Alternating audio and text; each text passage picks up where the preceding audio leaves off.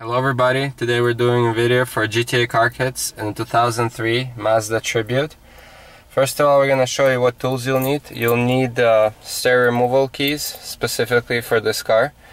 They usually come in twos, but you need to get 4 of them. You're going to need some type of hook and a Phillips screwdriver. So we're going to start off by using this hook. As you see on this radio, there's these 2 plastic panels that have to be removed. They come off fairly easy, so you don't really need this type of hook. You can use a small screwdriver, and same thing on the other side. You just gotta catch it from behind and it comes off. We're doing that in order to insert the keys. So we're gonna insert the keys. So one goes here.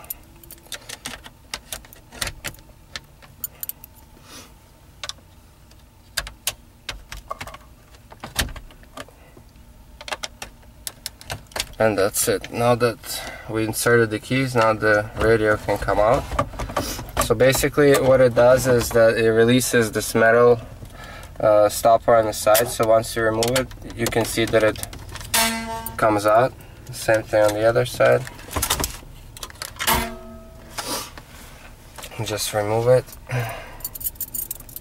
So once you remove the radio, you're gonna see on the back of the radio there's an open port, and this is where our kit is gonna plug into. So our kit is already assembled and it looks like this. So you have the module in the middle. On one side you have the harness cable that is gonna connect to the back of the radio, and on the other side you have iPod iPhone connection and also an auxiliary connection. So we're gonna take this end, the one that connects to the back of the radio. We're gonna just, with this facing down, we're gonna insert it in, and that's it. So the next time we're gonna turn on the radio, it's already gonna recognize our module that has been connected. So we're just gonna put it so we can test it. So we're gonna first test it and then tell you where to run the cables. So we're gonna turn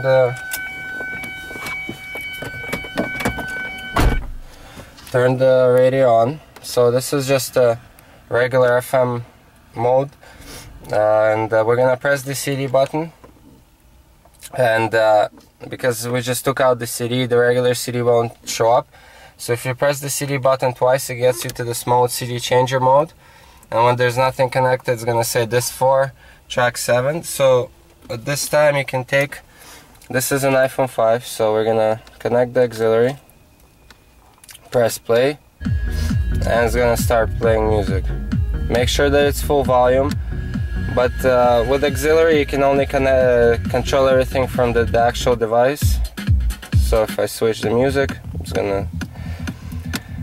The second option is to use this Apple cable, because it's an Apple device. So we're using an authentic Apple adapter, so we're gonna connect it, and now you're gonna be able to switch the music both from the actual iPod iPhone and from your radio. So if I press skip,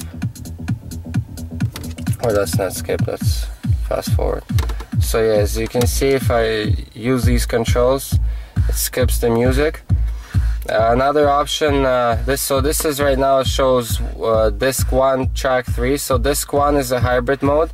This is where you can control music from the phone and from the radio. So if you go to your actual phone, you can choose any song that you want.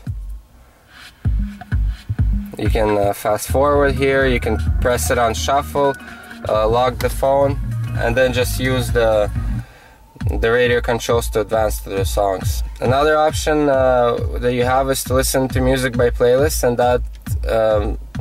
that is done by going to disc 2 and up. So as you can see, now we're in disc 2, and now we can only control the music through the actual radio. But I wouldn't suggest it on this particular radio because the display is so small, and now you would be locked out of your iTunes on your phone. So for this car, it would be best to use disc 1 and where you have the ability to control the music both from your phone and from your radio.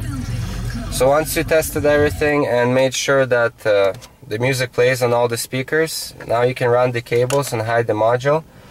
So the easiest way to run the iPod cable and the auxiliary cable is into the glove box. Once the radio is out, you can actually reach with your hand, and there's an opening there, so you can just drop the cables inside and hide the module at the back. The other option, which requires drilling, is getting the cables coming into this compartment right here. And we already removed these 4 clips. That's why I was mentioning a Phillips screwdriver early in the video, because you have to remove these plastic screws and then the clips come out. So there's 2 on each side, so there's 2 right here, so one and 2, and same thing on the other side. No, you can't really see from there, but so once you remove the clips, this panel right here just comes off, just like that. So now maybe you can see better. So the 2 clips would be here, and same thing on the other side. So once this is removed, you can just drill a hole on top of here. It would have to be the same diameter as this one. You can just drill the hole and bring the cables up, hide the module on the back, and you can drop the harness cable right through. This is like a big opening behind there, and you can have the cables coming out of here. So it's up to you which way you want to install it. I think this is pretty much it. So again, this was a video for GTA car kits in the 2003 Mazda Tribute.